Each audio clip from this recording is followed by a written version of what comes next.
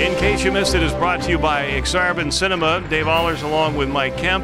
We're just catching our breath here following the game. The Mavericks winning in overtime against North Dakota.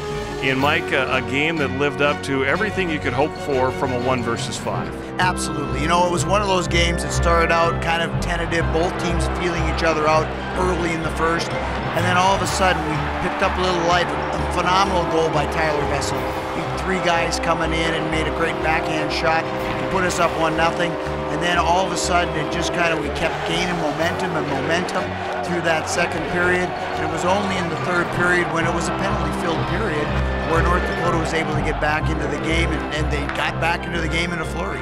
You know, there's when you play against a team like North Dakota that is so experienced, that has so many seniors and juniors who have been through those high-pressure games, sometimes you know you need to play with a lot of energy, but you have to channel it. And the Mavericks had trouble with that a little bit last night, in that there were penalties that were taken that I'm sure, looking back on it, they'd like to have back. Oh, there's no question. I think there were situations in the game where a player holds up in a certain position.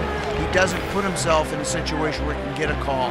We didn't do that with periods of time in the third and second period and third period, and that cost us last night dearly.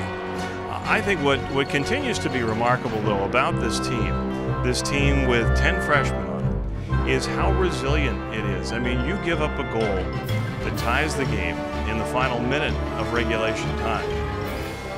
You know, from here, you could be totally gone. That was not the problem at all for the guys last night.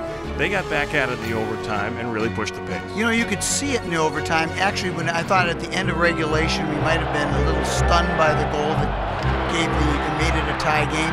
But when we went into overtime, we regrouped in that 3-minute period before the overtime period started and came out with a new sense of life.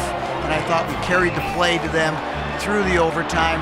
Obviously, we benefited from the 2 penalties, but prior to the 2 penalties, I thought we had done a good job of changing the momentum that we faced in the third period, changed it to the Maverick side, and in the end, the result was the way we wanted it. Austin Ortega scores the power play goal in overtime, his 9th game winner, leading the nation.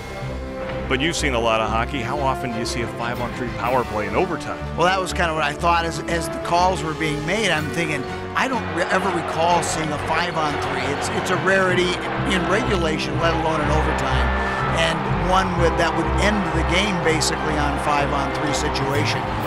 The Mavs were fortunate to have that occur, but obviously very happy that it did.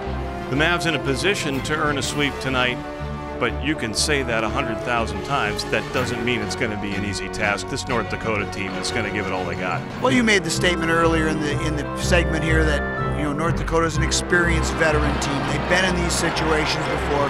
They've won on the road. They've played in tough venues. They're a team that's seasoned and used to playing in big games. They'll come out tonight. They'll be prepared. They'll be ready to play. They'll have a sense of urgency. It'll be up to the Mavericks to match that sense of urgency, take advantage of the enthusiasm of the home crowd, and get the game done. And if we're lucky, we see a game as entertaining as the one we saw last night. We hope you enjoy it.